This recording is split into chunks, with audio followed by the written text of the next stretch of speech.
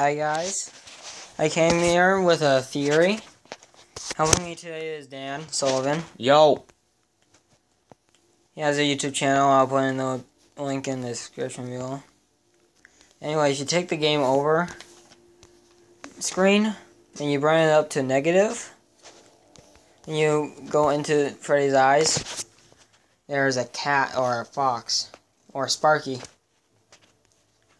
My theory is that Freddy is actually using, like, you see your future. Like, you see your future, or that's what they're gonna stuff you into later. Or that's what you are stuffed into. Also, look at this paper, Freddy. In Five Nights at Freddy's 3. Right, Dan? Yeah, I haven't played that yet, remember? Yeah. I did not play it yet, so don't just spoil it. Look at the similarities. There's a paper guy. Then there is this guy. They look exactly the same. So that means that there was already a hint in Five Nights at Freddy's 3 that we missed the entire time.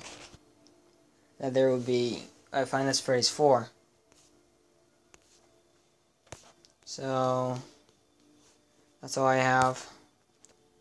Say bye. Yo, what's up? Yeah, bye. Bye.